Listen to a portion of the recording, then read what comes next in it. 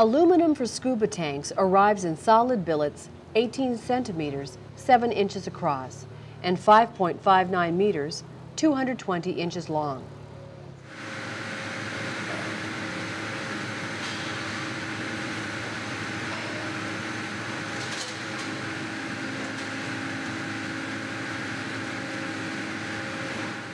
Saws cut aluminum slugs the proper weight from the billet. A standard US 80 cubic foot scuba cylinder requires approximately 14.5 kilograms, 32 pounds of aluminum.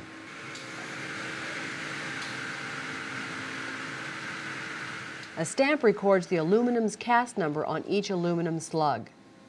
The number remains visible throughout the manufacturing process and is present on the base of each cylinder after manufacturing is complete.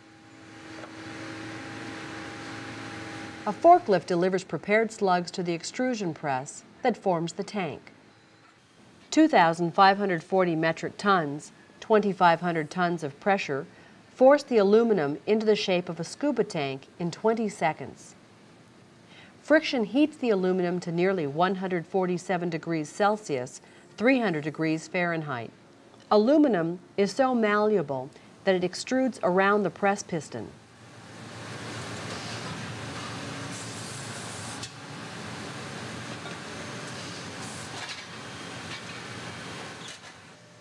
An independent inspector checks each cylinder to make sure it meets government standards.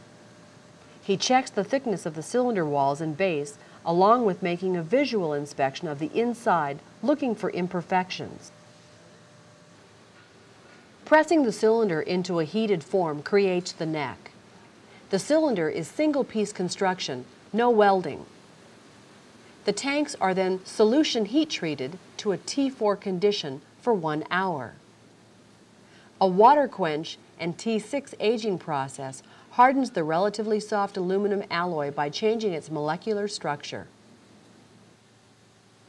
After hardening, 1 of every 200 tanks goes through tests that determine the tank's tensile strength. To conduct the test, a saw removes a coupon or portion of the tank. A 27,240 kilogram, 60,000 pound tensile strength machine pulls the coupon apart. The aluminum must not break prematurely.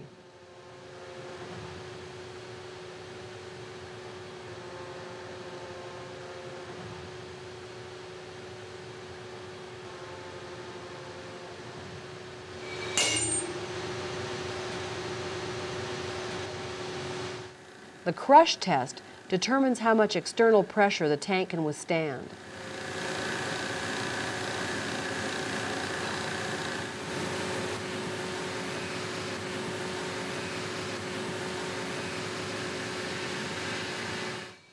Machining and threading prepare the tank neck to accept a valve, and every tank is checked with a thread gauge.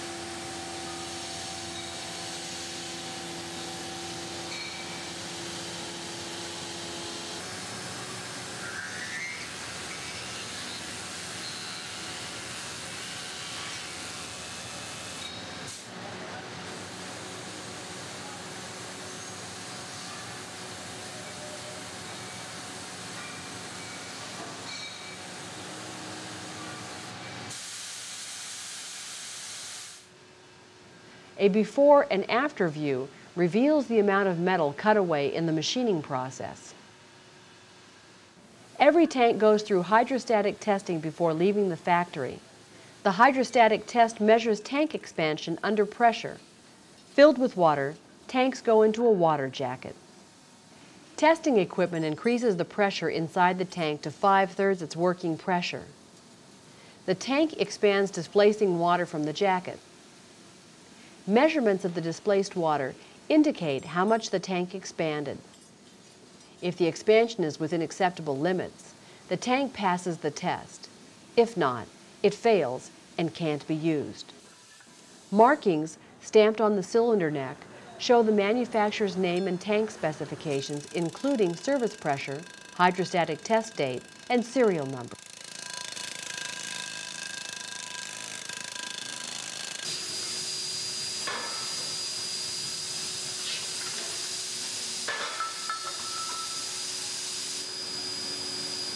Sanding removes the dings and dents the tank picks up in manufacturing. However, individuals should never sand their own tanks.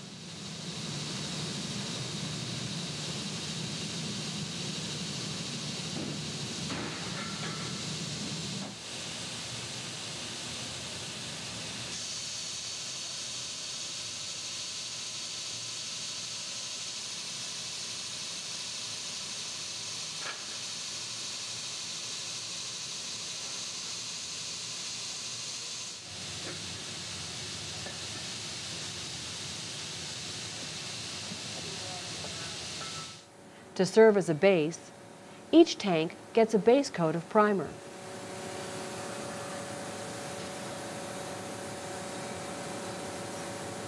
One or two coats of the tank's actual color comes next. The cylinder is then oven baked to cure the paint.